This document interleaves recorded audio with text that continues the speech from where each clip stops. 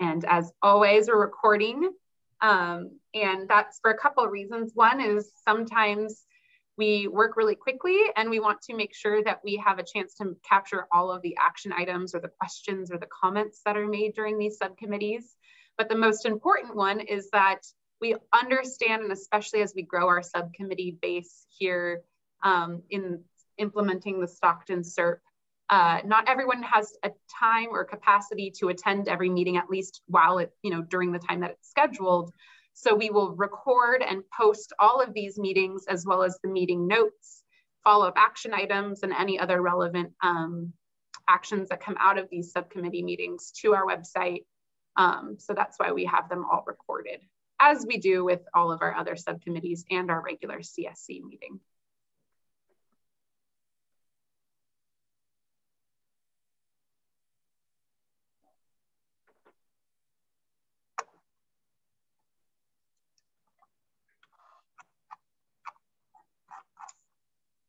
All right, so maybe I'll start with, just so we don't take up too much time, and then as others can join, they can certainly jump in line. I'd love to start with just a quick brief introduction, if everyone can. Again, since I don't know that we're all familiar with each other, I'm seeing a couple new faces, and we certainly have a few new faces on the district side that don't always attend our meetings, but they're working hard in the background and will be working a lot on these types of programs. So I'm Jessica Olson. I am the Director of Community Strategies and Resources with the Air District. And so that's really over AB 617, but any other community strategies we implement on a community level here at the district, I or someone on my team will be involved in. So I will pass it in my order. Maybe I'll just pass it to Popcorn and you pick another person. So I'm going to pass it to Ned. Oh my gosh, thank you.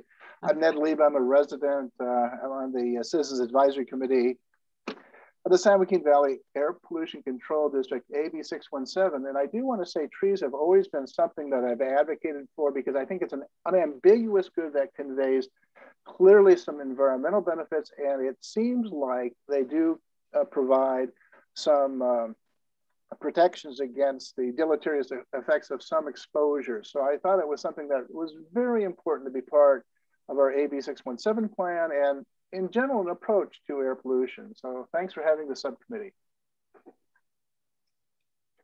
Oh, right. Do I have to pass on? Please. I got Heather Hicks next.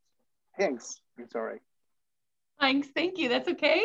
Hello, everyone. I'm Heather Hanks. I am on the outreach and communications team at the district and have been hanging along in this process the whole time, and happy to be here and thrilled about trees.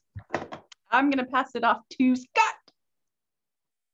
Hey, good afternoon, everybody. My name is Scott Wall. I'm with the California Air Resources Board, and I work in the Office of Community Air Protection, and I am the assigned staff liaison to help support the AB 617 process in the community of Stockton, and I am thrilled to be part of the process in Stockton.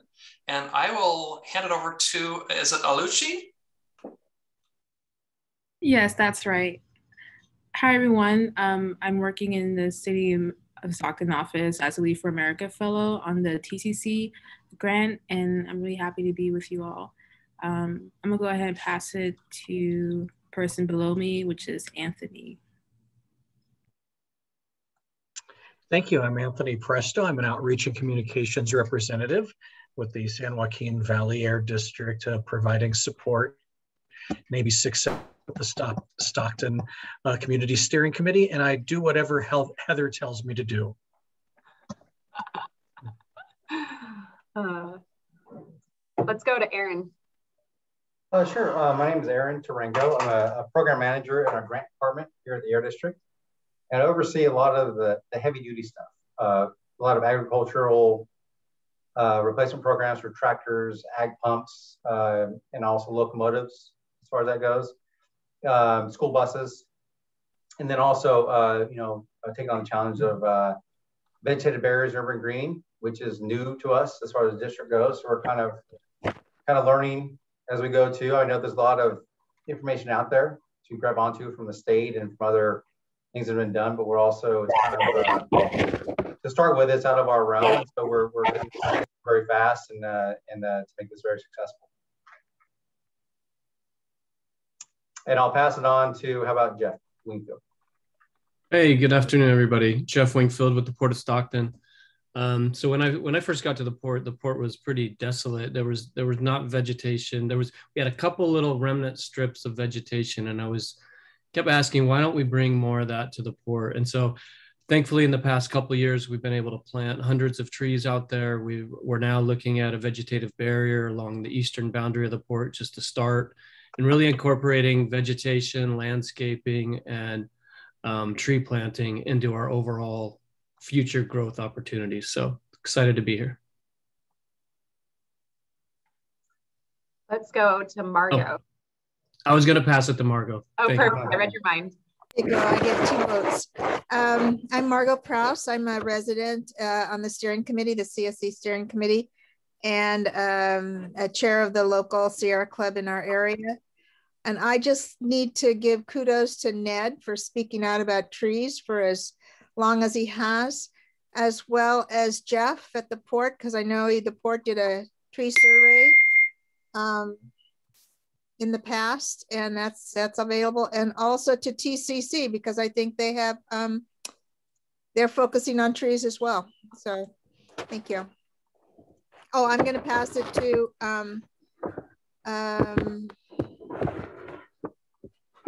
Brianna. Hi, everybody. Happy to be here. My name is Brianna Garcia. I'm working with Little Manila Rising through our Greenlining the Hood initiative to plant more trees in Stockton. And so I'm part of the TCC grant that Stockton has. And I'll pass it over to Nicolas Tamayo. Hi, everyone. My name is Nico. I'm the Urban Forestry Coordinator with Little Manila Rising, doing the community tree planting effort through that grant. And myself or Brianna or our supervisor, Irene, will likely be the delegate to this subcommittee moving forward. So happy to be here. And I will pass it to Nate. Hello, good afternoon. I joined the AB 617 as CSC member in April. I missed the original meetings in March that were still in person just before COVID, back in 2020. I'm primarily brought on board as a retired transit person. I was the director of planning for San Joaquin Regional Transit District, and I have very extensive knowledge of the scheduling, maintenance, and operation of electric buses, so which fits into a lot of the new electrical technology. And now we'll talk about charging stations and infrastructure and training mechanics. Having said that, I've been a lifelong advocate for environment, and I've been worried about climate change for 40 years. I'm not a latecomer to the issue. And so my expertise is primarily environmental studies, urban planning, and public transportation. Awesome. Thanks, Nate. Let's pass it to Jonathan. Hey, everyone. Jonathan Pruitt, San Joaquin County Program Coordinator, Catholic Charities Diocese Stockton. I think we could safely say that Catholic Charities was really trying to bring this together, so we're glad to see it happen. We've been on top of it since 2018, and I'm really glad we were able to leverage parts of TCC and to get something involved in AB 617. And so we're going to try our best to be included or try to attend all subcommittees. So good luck to us, I guess. Let me turn it over to Mary Elizabeth. Oops, you're muted. So my big claim to fame is a 4th generation Stocktonian. And we have not ever lived in fancy parts of town. And I know personally the difference in environment that trees make. Heat islands are a reality for folks here in Stockton. and they not only can help with air quality, but can relieve some of the suffering associated with our climate change adaptation. So I'm glad to be here, and I picked UC Davis as my school of first choice because of all the trees. That's so great. I don't think you've heard from Cynthia yet.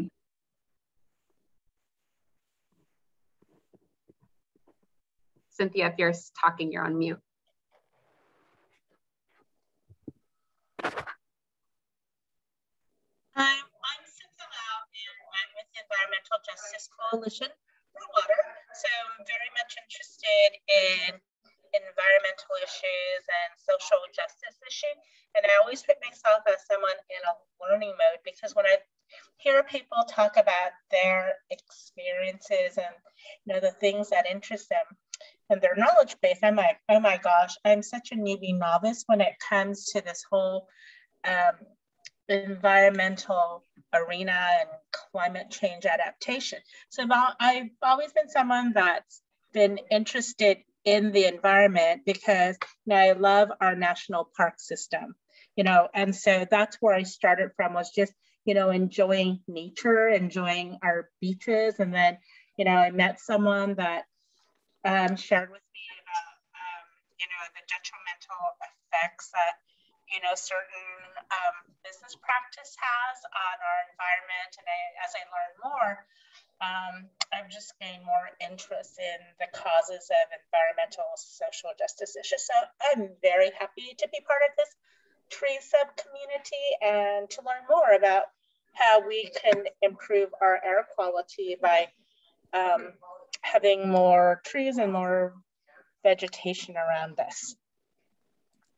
Great, thanks, Cynthia. I think Stephanie and Zong, if I'm not mistaken, are our last two. So Stephanie, why don't we have you go first? Sure. Hi, everyone. My name is Stephanie Ng, and I work with Jessica as an air quality specialist in the Community Strategies and Resources Department. I'm very excited to be with you all today. And then Ms. Zong, everyone knows who Zong is. Hi, my name is Zong Song, and I'm with the Valley Air District's Outreach and Communications Department, and you probably get lots of emails from me.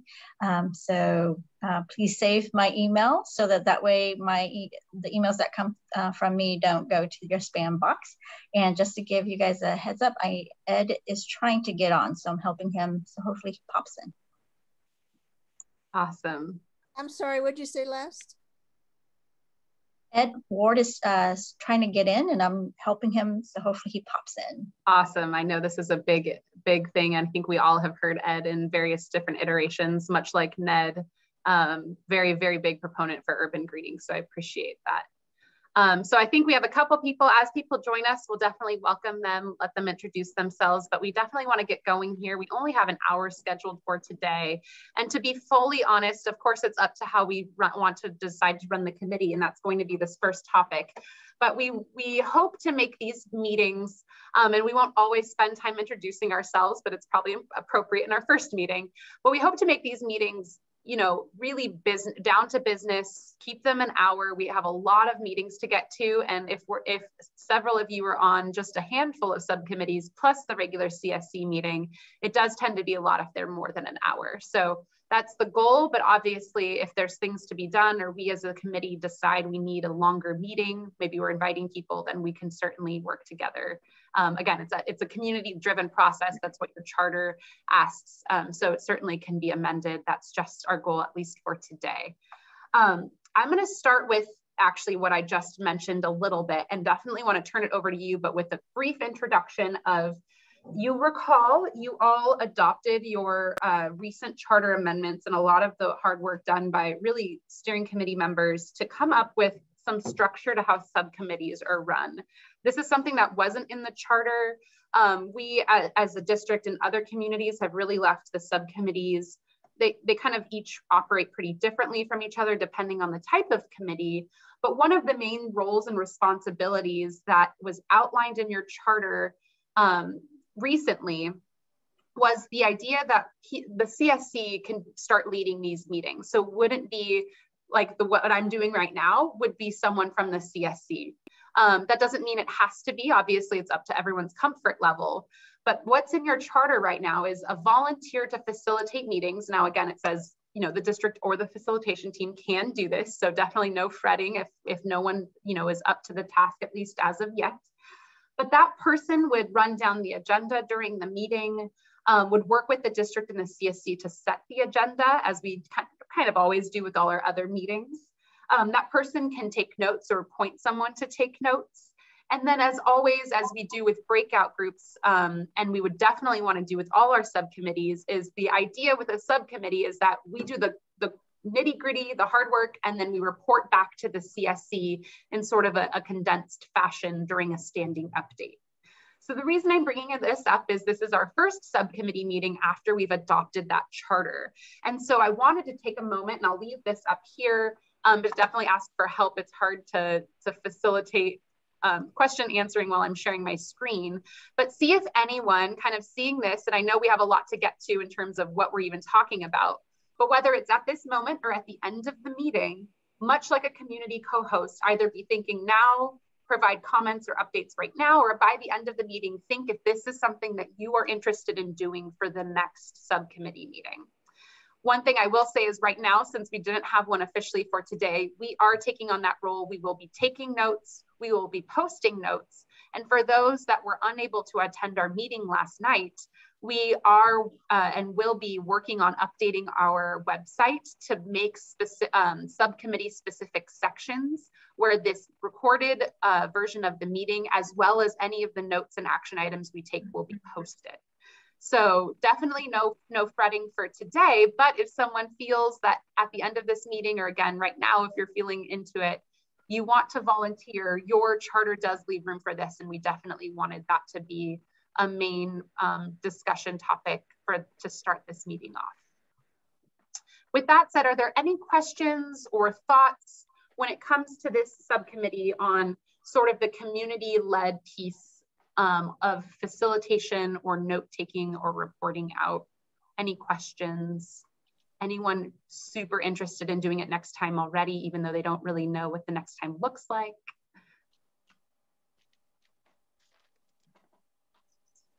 All right, I'll take that all as everyone's contemplating and everyone's super interested. They just don't want to be the first to raise their hand. But certainly, again, the way that it's written in the charter, and again, I'm not saying this to pressure anyone, it's written in the charter really, I imagine, as an example of the process that could be. So we will offer this every time, but otherwise we are more than happy to, as always, work with you all on the agenda, work with you all on what needs to happen, and do all of the facilitation, again, however much that the committee needs to be supported. But again, it is always there if you as a committee feel, or someone feels like, you know what, I want to run it next time. Maybe I want to learn how to run or facilitate a meeting. Maybe I want to build that capacity. These are great opportunities and we will always offer it. So I'll just say that now. And definitely this might be just a slide that we regularly share at the beginning of every subcommittee meeting. So cool. Hey, go ahead. Hey, Jessica. Hi. I'm down to facilitate, though I am a little bit intimidated because it's like via Zoom, and so Zoom adds a layer of like intimidation for me. But I'm totally down. I'm totally down to learn how to facilitate. I think that's awesome. So I will say, when it comes to Zoom, we will always do the Zoom-y stuff. So definitely no worries about the tech stuff or about calling on raising hands. I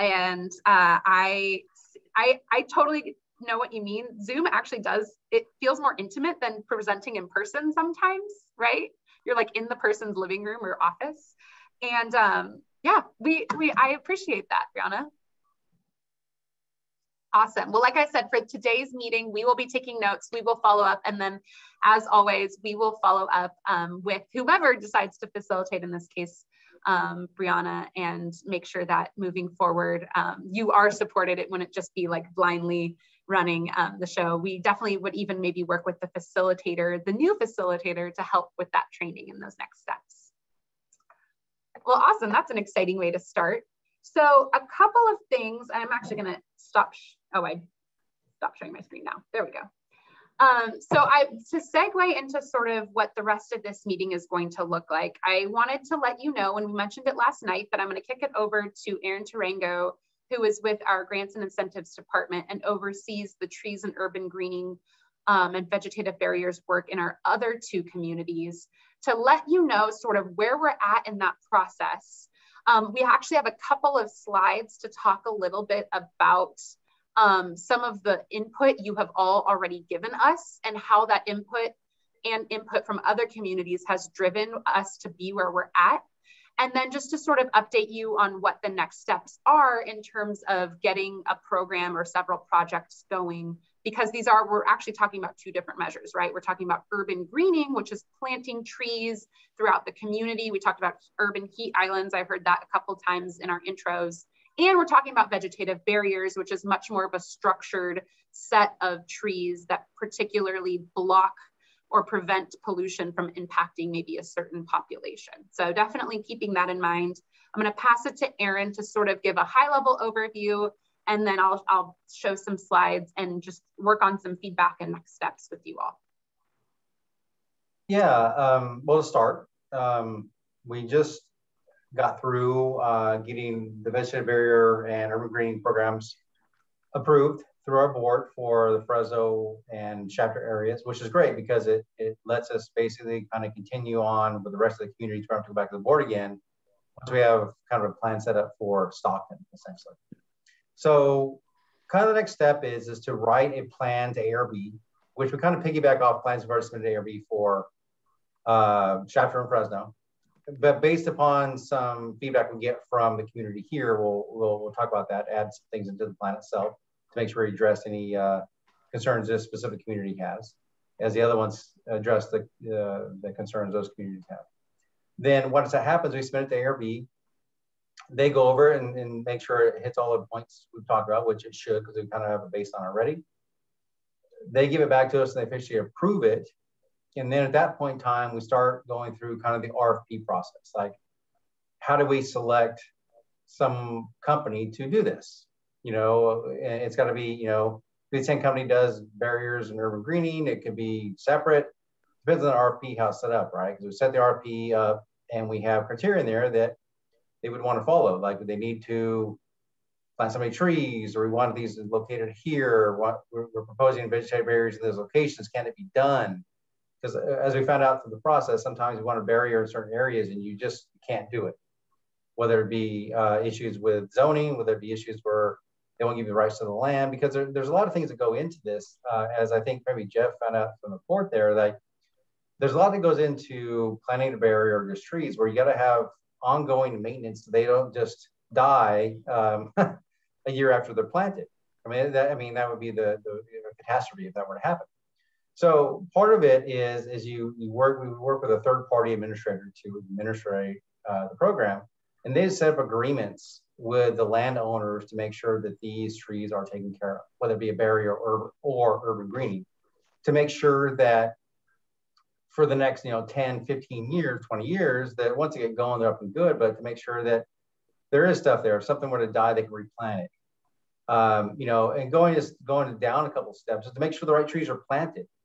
Make sure that the trees are native to the area. Make sure that you have the right root system, for the area you're going to be at. There's a lot of things that need to go in, and there's a lot of tools that have been used already from through the state. There's an iTree thing. There's many. Off the top of my head, I'm trying to go into it, but there's many tools that are used to show you how good a barrier is going to be, or how many trees are going to do, what they're going to actually produce for you, start reducing emissions. Like I said, and the major thing too, obviously we're in a drought, right? So make sure we have water. We have water access to these trees. They're getting watered on a not a daily, but on a normal basis to make sure they survive.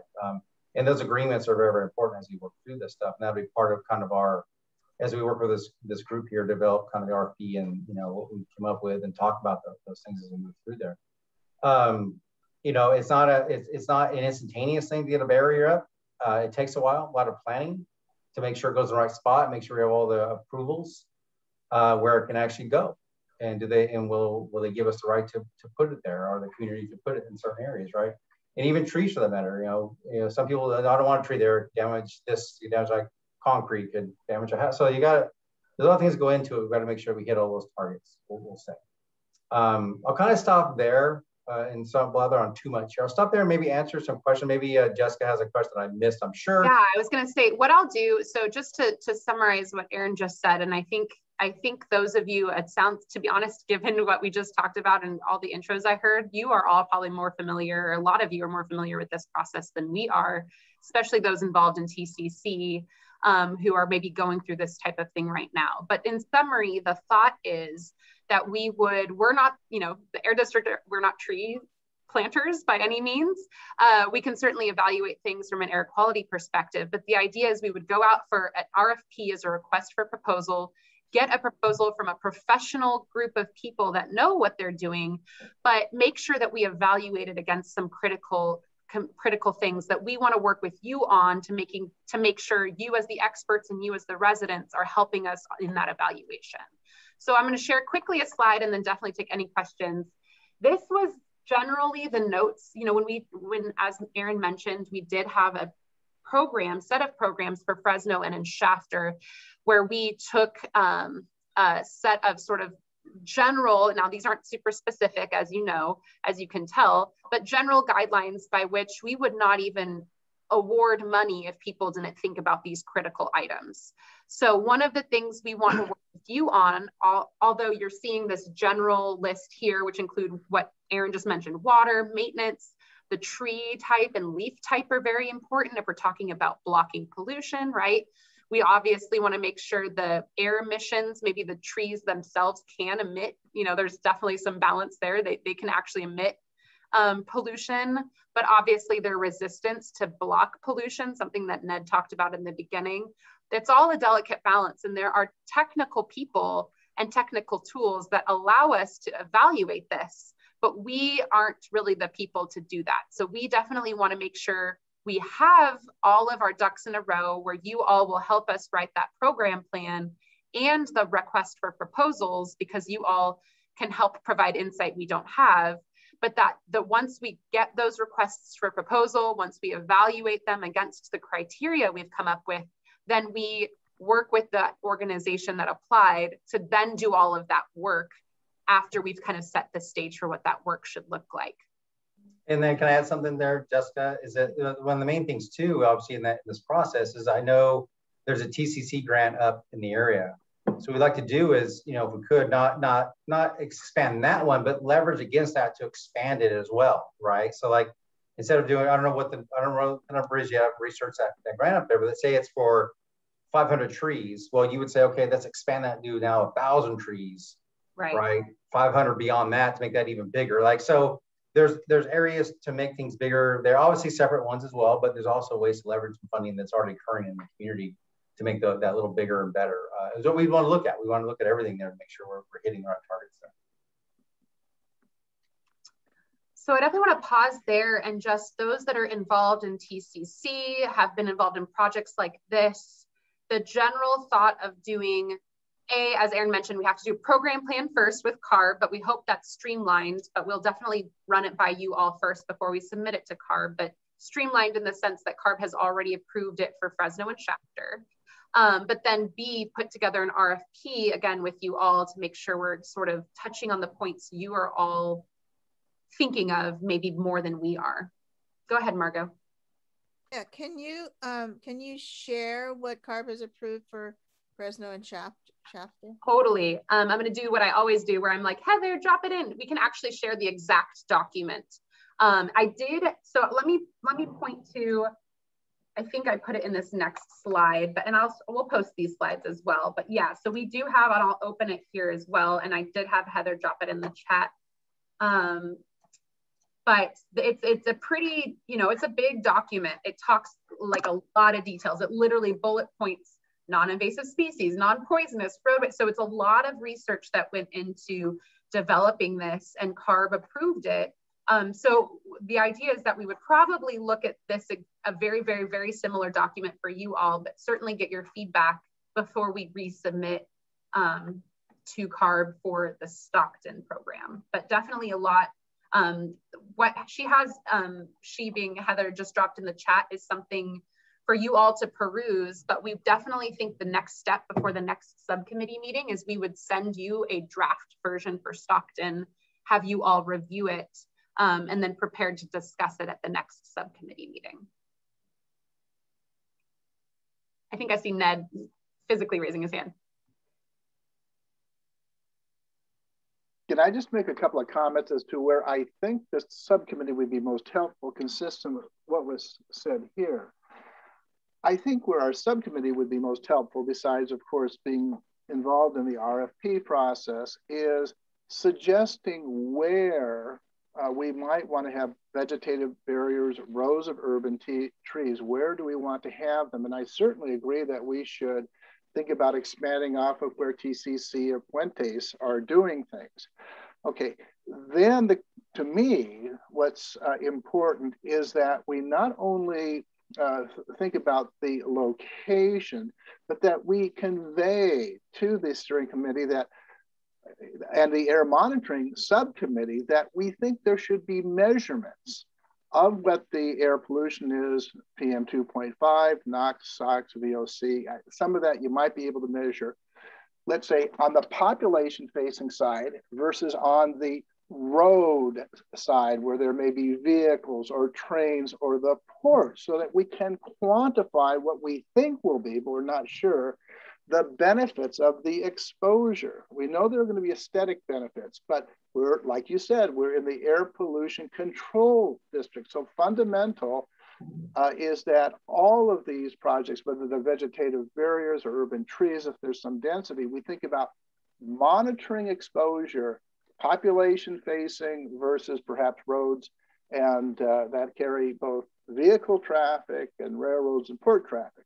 The last thing, which you spoke of too, is that we have got to get some feedback from the residents and the people in the area. And while I think trees are a wonderful thing, this has to be something that really is acceptable to the folks who are going to be the neighbors of the tree. So those are, I think, how we as a subcommittee can really help the process. Thank you.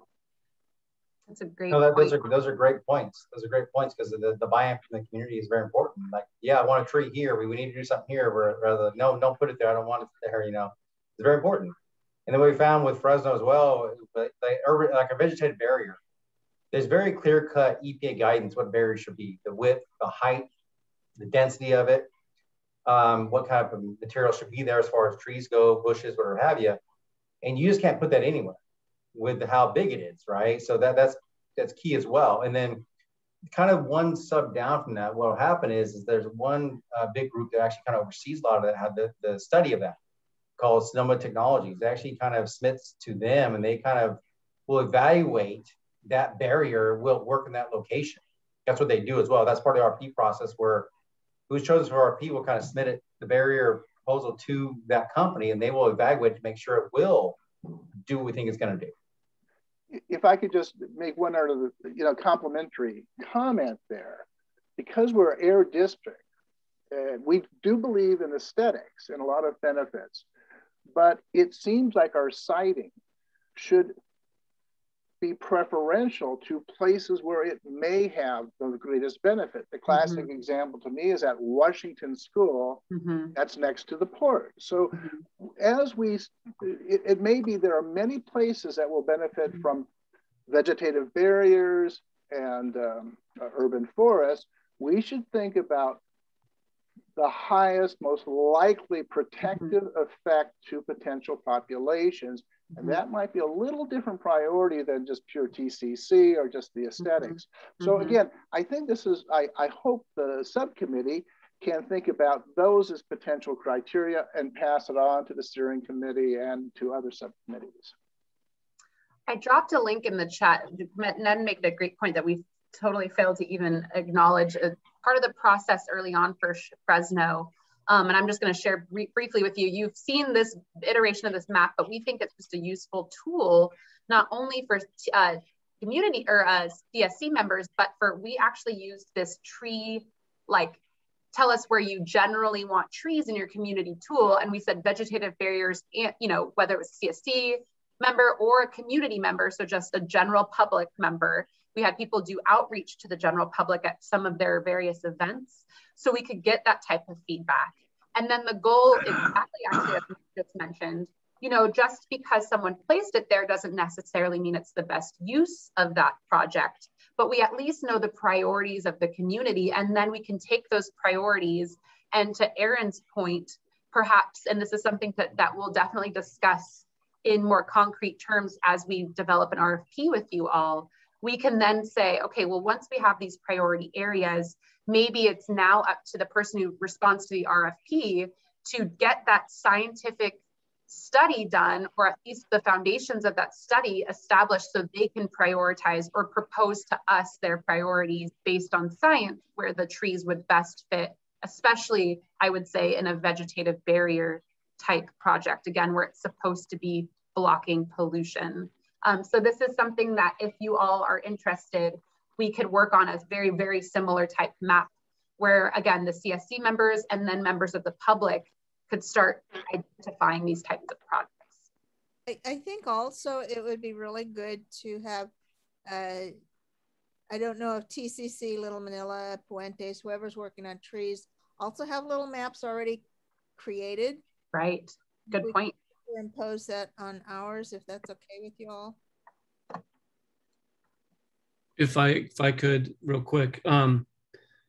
So one of the things, so I would suggest potentially everybody taking a look at the tree plotter that the port just purchased. It's on, if you go to the Port of Stockton and go to environmental tab, and tree plotter is down towards the bottom on your left.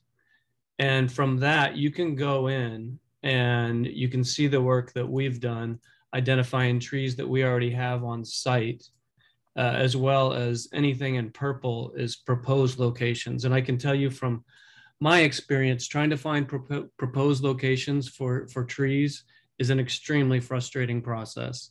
Whether it be utilities, our operations, clearance from railroads, clearance from roads, it's challenging. So one of the cool things that we've done is we come in here, and any one of you guys can manipulate this as well, I believe. I'll have to double check that, but you can play with it. And then anywhere we want to try to identify a proposed planting, we can mark it in here for discussion, and then we can do the due diligence to go and talk to the city, the county, whoever it might be, to be able to start getting those plants in the ground. But it's a really good tool. And we're actually going to have the next the Port Outreach Committee, we're going to have the guys from Tree Plotter come and kind of show everybody how you can utilize this tool a little bit more efficiently. Awesome. But yeah, take a look at it, and you know, we're happy to be able to provide access to this and use for this group. It's no problem. So Jeff, I think you're also already planting on the port site, right? Yes, we are. You can see, so we've highlighted both trees that are in the ground currently, as well as where we're proposing plantings in the future. So both, and you can click, this is great. You can click on a tree. It'll tell you the DBH, the common name, the location, kind of what condition the tree is in. It was a pretty heavy process to get all of this information in, but now that that's done, and we can expand it into the neighborhood too. That was kind of my hope when we first got this, is to kind of start to share it with Boggs Tract and move east and south. So we're more than happy to have the guys come out and survey further into the community. And I'm assuming, Jeff, you hired somebody, a company, to do this on your behalf, I assume, correct? Yes, yeah, it's Tree Plotter is who we hired, yeah. No, I'm talking about to install the barrier and the trees themselves. Oh, yeah. The trees, yes, the trees, some of the trees were existing, and then others that we planted, we used our own staff, as well as we partnered with the California Conservation Corps. I think we had a couple of folks from Puentes who came and volunteered certain days. So it was just a mixture of you know, kind of whoever was on hand and could help. And then was the barrier something different when you put we're working on the barrier? The barrier is in the works right now. So gotcha. The barrier is, I proposed when Lehigh started talking about their expansion, I said at the very least, I want to see as part of the mitigation measures is a vegetative barrier between themselves and the neighborhood. And so one of the cool things that we're planning to do, I had Matt Holmes come out and he's helping with some contacts to bring and give us a cost estimate to do that. But one of the things we also thought about doing was putting an air monitoring station prior to the vegetative barrier going in, and then getting background samples and air quality data, and then continue to monitor that area after the location, after the vegetative barrier is in, to see the effectiveness of the barrier. So that's what we're trying to do. That's the plan. Thumbs up I've seen Ned give to like, that's exactly what we're talking about. I love that. Yeah. Now, the only caveat is that it's going to be right there by Penny Newman, but it will be outside of the port boundaries, and that's as good as I can do. This is great because it kind of like will extend this project here, will extend that, extend the TCC grant. That's the idea, is you kind of start kind of extending it all through the community there. Yeah. I'd like to speak to what Ned was talking about earlier, and also Margot. So like with TCC, there's already boundaries set. And so where we are tasked to plant trees is where it is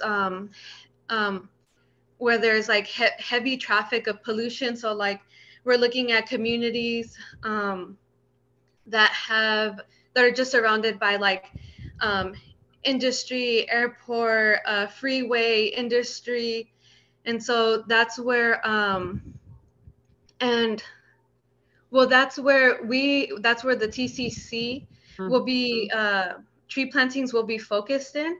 And also for Little Manila, or for us on our end, we're focusing on getting trees to residents, and the city is doing more of planting on the streets.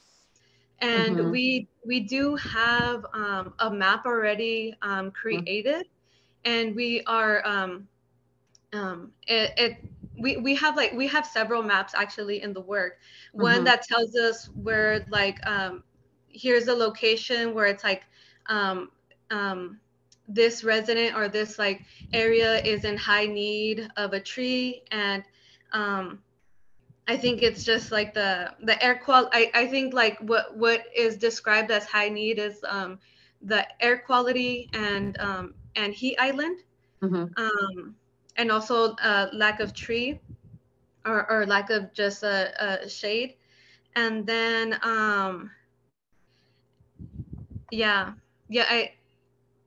and then we're also working on doing like a photo voice map, tree map, of just getting like residents like perspectives, doing like a before and after, and really like seeing where we are planting trees, like how people are feeling about it, and tracking that whole experience. Brianna, can I ask you what the boundaries are for the overall boundaries of your tree planting? Is it all of Stockton? No, it's not all of Stockton. We're mostly focusing on like South Stockton, downtown, and South Stockton. Okay. And East South Stockton too. Correct me if I'm wrong, to those of those familiar, and we've plotted it a couple of times, but I believe the TCC boundary is almost entirely encompassed within our AB 617 project boundary. Our project boundary actually expands a little bit beyond that. So definitely a lot of work done on the TCC that's within our project boundary. That is awesome, Brianna. And I think what I'm hearing, I'm taking a lot of really great notes on before our next meeting. What we as a district will do is definitely from you, Brianna, a lot of the maps and the ongoing work, get that from you, from what Jeff just mentioned, the tree plotter locations. I think and I think Margot is the one who said it best, make sure we almost overlay and get like one maybe big map that have all of the ongoing already projects going. And that could be the starting point for our next meeting, where we talk about how we move forward, with identifying the next projects, because maybe once we see that on the map, our minds change. Maybe it's now about expanding current projects, or adding on to the tail end of current projects rather, or we say, hey, look, current projects are doing what we thought we were about to do. Now we're going to focus on the areas that aren't being focused on. So I think that could really help us visually get a better idea. Go ahead. Interject. I think that's just really important. And the other thing is, Scott put in an article about why Detroit people were almost resentful towards the free trees that were given. These groups we just mentioned, Little Manila, the TCC, the different groups have been in the community, and they work very hard to get surveys and talk to people already. So we need to be doing outreach, but they have done quite a bit already. So they're very— Exactly. There's no need to duplicate or even go in and redo. I couldn't agree more. No one wants to hear, especially if, you know, there's already ground level residential work happening. No one wants me or Aaron from the district asking them where they want a tree. We're not there. You are all the ones there. And if anything, we just want to support with this new measure what's already happening. Well, but I think the outreach is very important. So we just— Oh, definitely. Yeah.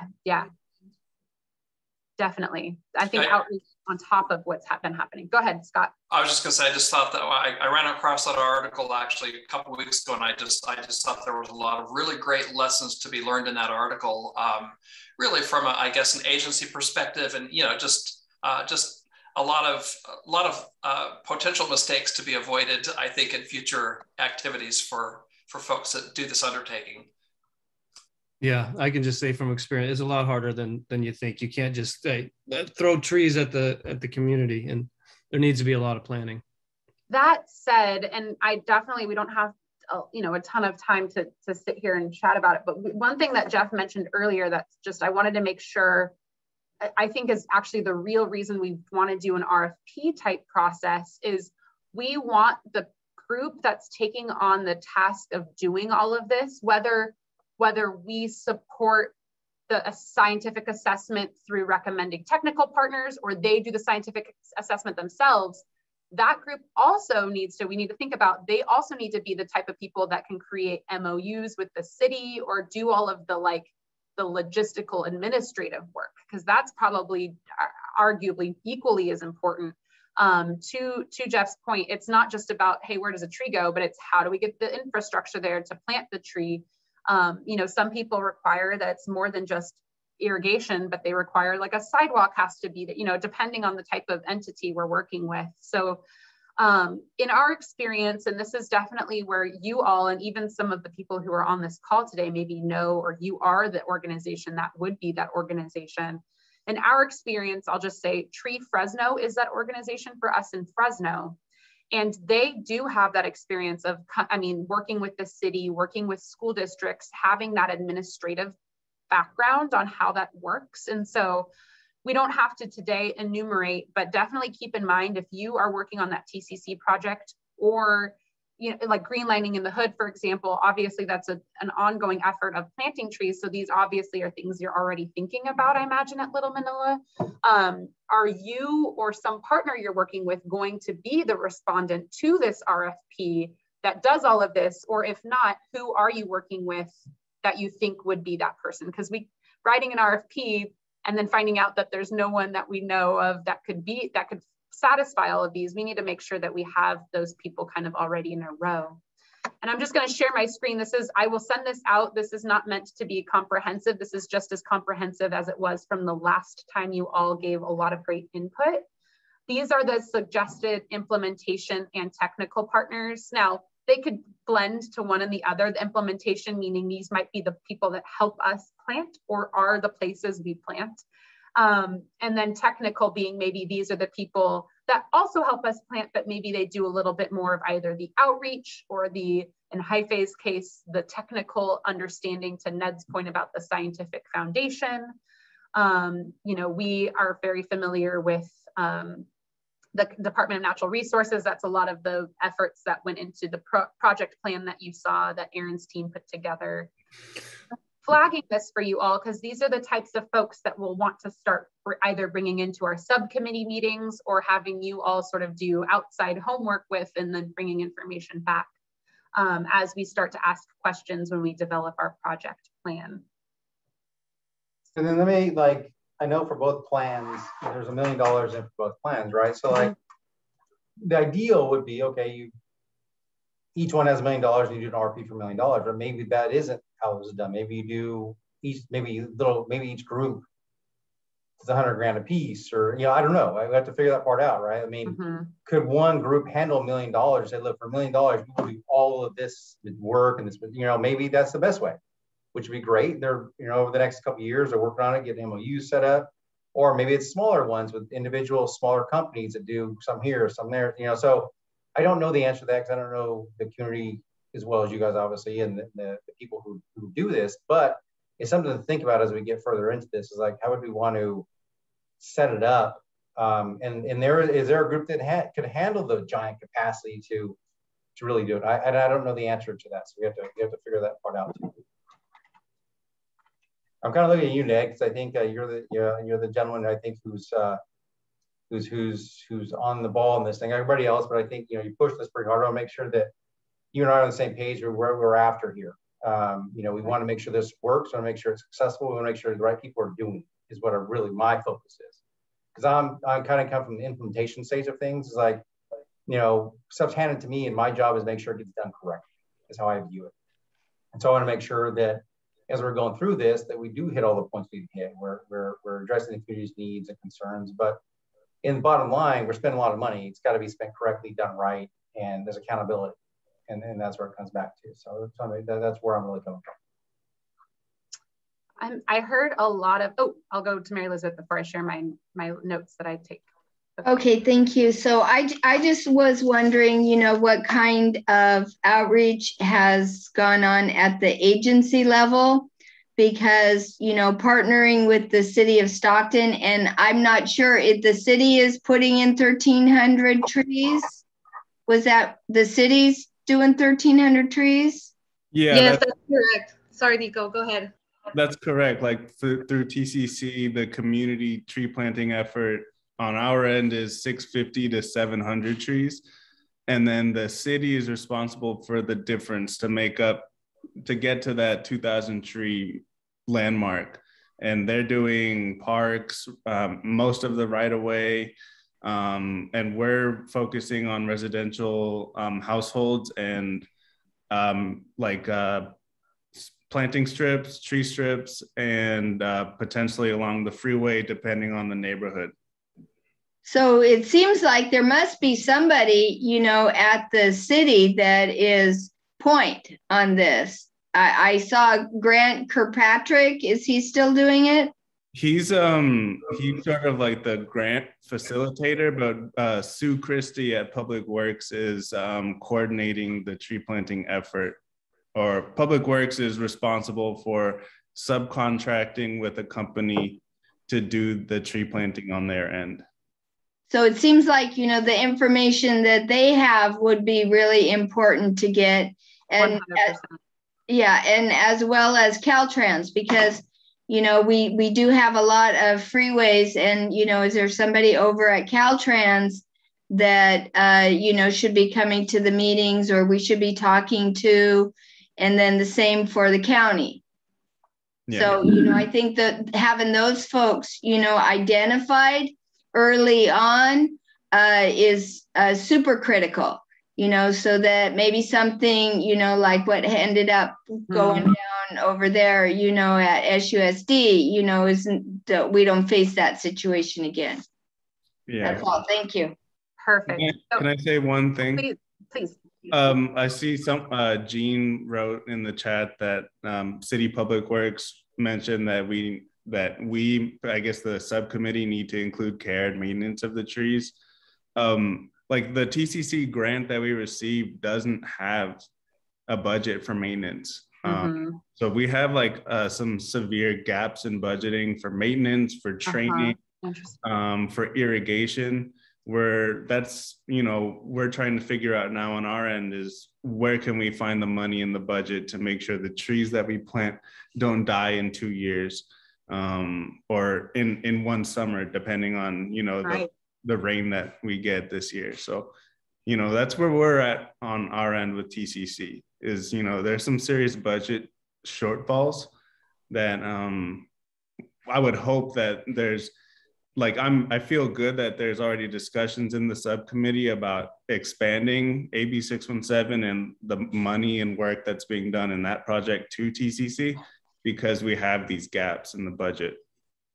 That's definitely interesting. Go ahead, Ned. Go ahead, Ned.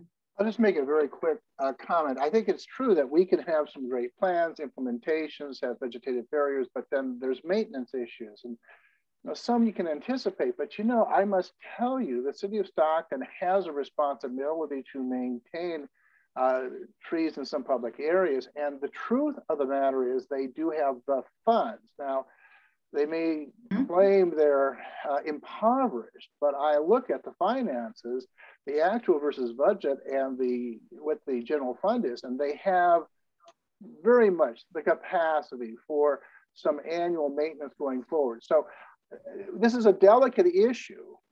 You don't want to try and dictate, which we cannot do, what the city's responsibilities are, but at some point we might point out, we have some lovely vegetative barriers, we have some trees that are planted both under TCC and our program, and the city has a responsibility, and perhaps we can suggest what that responsibility is, to maintain them after 2, 3, 4, 5 years. So I just want to let you know, people plead poverty, and it burns me a little bit when the city pleads poverty, and yet I can see from the finances, they do have the small amounts of funds that would be needed to be a responsible party in the maintenance of vegetative barriers and trees. Thank you.